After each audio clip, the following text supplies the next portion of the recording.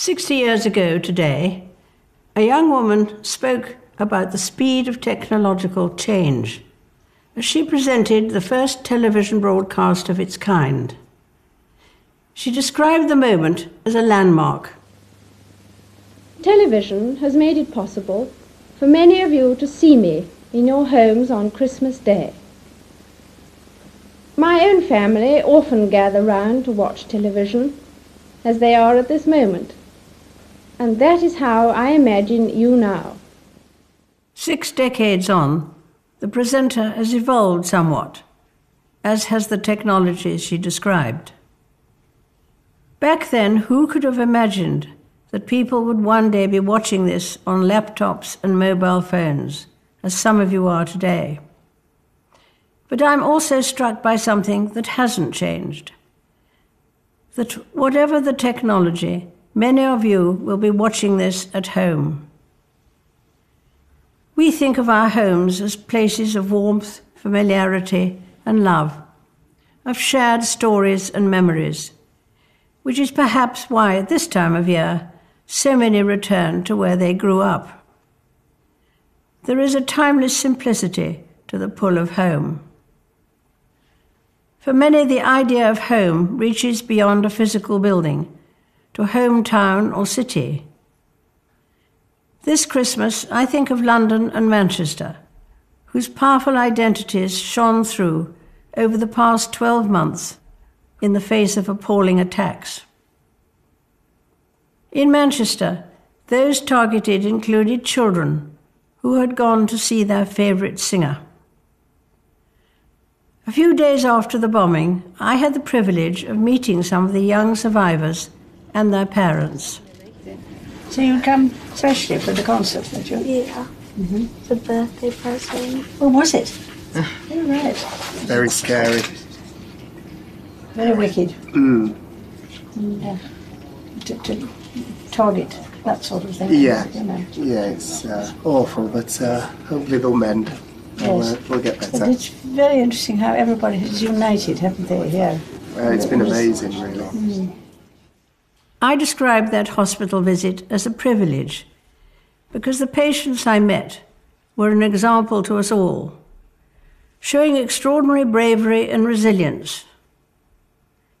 Indeed, many of those who survived the attack came together just days later for a benefit concert.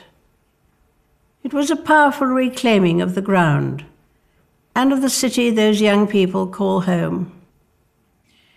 We expect our homes to be a place of safety, sanctuary even, which makes it all the more shocking when the comfort they provide is shattered. A few weeks ago, the Prince of Wales visited the Caribbean in the aftermath of hurricanes that destroyed entire communities.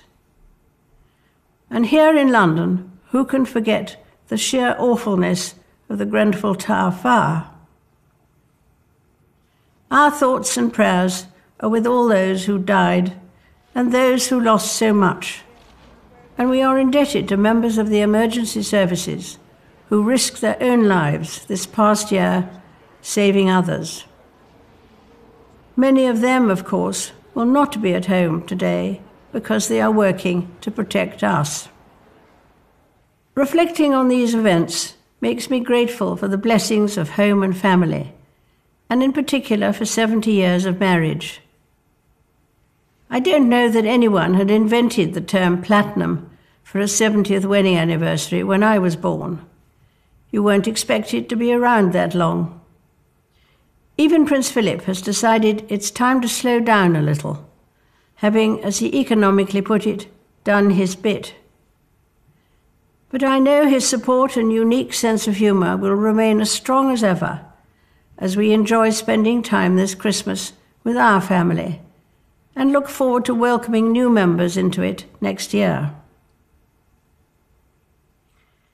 In 2018, I will open my home to a different type of family, the leaders of the 52 nations of the Commonwealth, as they gather in the UK for a summit. The Commonwealth has an inspiring way of bringing people together, be it through the Commonwealth Games, which begin in a few months' time on Australia's Gold Coast, or through bodies like the Commonwealth Youth Orchestra and Choir, a reminder of how truly vibrant this international family is. Today, we celebrate Christmas, which itself is sometimes described as a festival of the home. Families travel long distances to be together. Volunteers and charities, as well as many churches, arrange meals for the homeless and those who would otherwise be alone on Christmas Day. We remember the birth of Jesus Christ, whose only sanctuary was a stable in Bethlehem.